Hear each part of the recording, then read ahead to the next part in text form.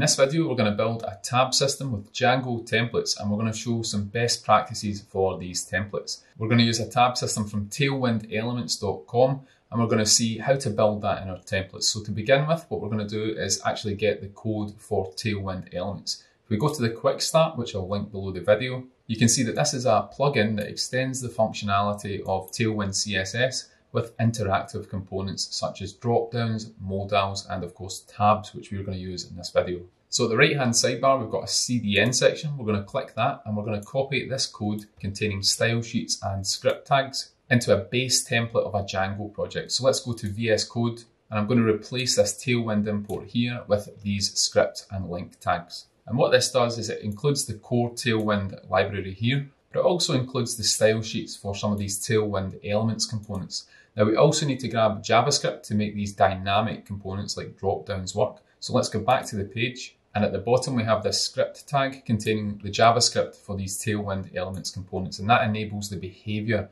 that we see with these components. So we're going to copy that and we're going to copy it to the bottom of the body tag as it says here in the documentation.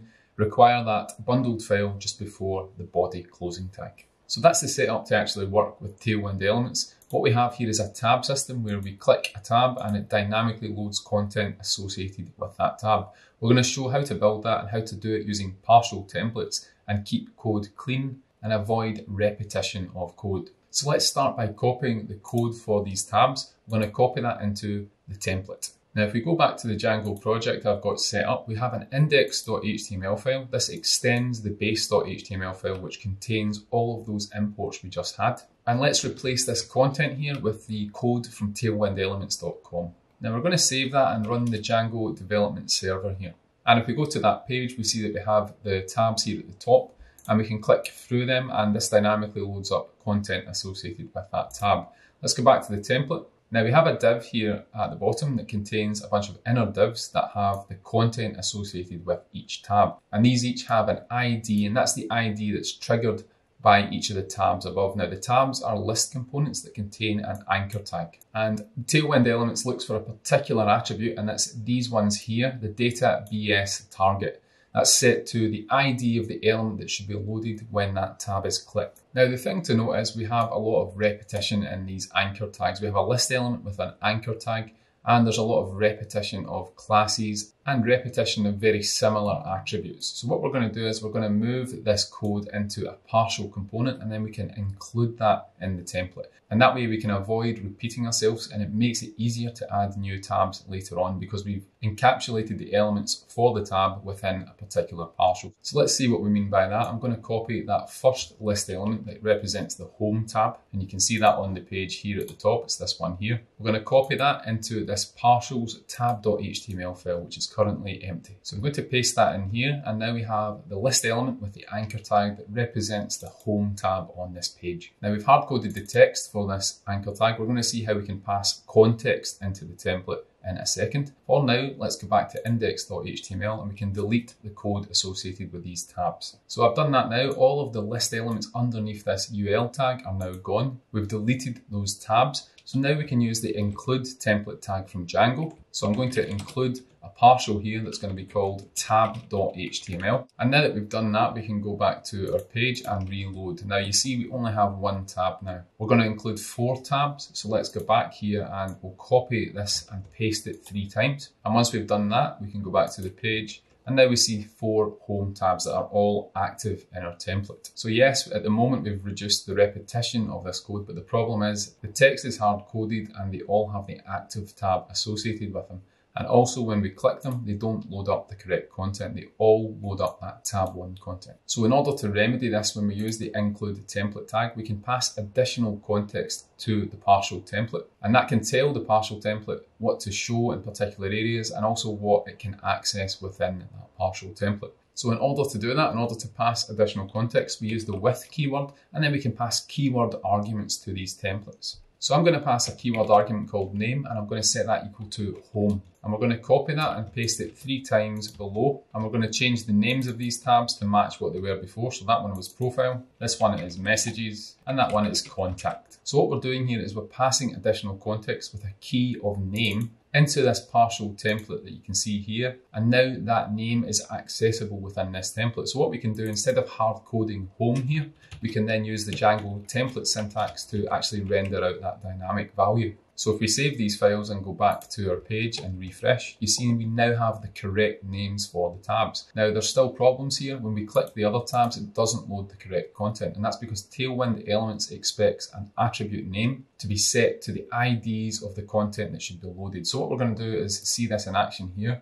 We have these data BS target attributes, and these are set to the IDs of the element that should be loaded when the tab is clicked. This one here has an ID of tabs home. This is in the index.html file, and you can see it here. It's this one with tabs home as an ID, and it says tab 1 content. Now the ones below that have tabs profile, tabs messages, and tabs contact as their IDs. So we need to set this dynamically within the partial template. And we have the name being passed in, so we can actually render that dynamically here like that. So now this attribute here will point to the correct ID within our index.html file to load the correct content when it's clicked. Now there's a couple of other attributes we want to change. The ID of this anchor tag, that should also be replaced with the name. And finally this attribute here, area controls, let's replace that with name as well. And something else we'd like to change is this href for the anchor tag. Instead of always loading tabs home, we can put the name in here as well. Now there's actually one other thing I'd like to do in this partial template. Let's remove the active class from these tabs. Otherwise, every one of them will have the active class. If we remove that, we'll find that none of them do, and we'll see how to add the correct active tag in a minute. So let's remove that and save the file. And if we go back to the page, when we refresh this page, we see we now have 4 tabs, none of them are active. And when we click these, it loads the correct content. So now we have a system that works, and we have that by creating a partial template that encapsulates the tab element. And in the parent template, when we want to actually create tabs, we can simply include these tab files and we can pass context into them to determine what's shown. But the important thing is the styles that determine what a tab looks like are all encapsulated within one file. So if we need to change something later on, for example, if we want to change the background color, we only need to add that in one place. So what I'm going to do here is add a background color of red 900, just temporarily. And we'll see what this looks like now. And we should find that it changes the color of all of the tabs. This might not look good, but it's just highlighting what I'm saying. You only need to change one thing now because we're not repeating the code. So let's now remove these horrendous red styles and go back to the way it was. The final thing I want to do in this video is add the active tab at the beginning. And we want to add that at the beginning to the home element. So let's refresh this page. And it should be this tab here that we're adding the active tab to. Now you can see when we click another tab, it does automatically add the active class, and that's being done by the Tailwind Elements JavaScript. So that's working fine, but what we need to do is when it first loads, we want to give the active class to this tab here that says home. So let's go back to the index.html file, and we're going to add a final bit of context to this first tab here. It's called active, and we're going to set this equal to true.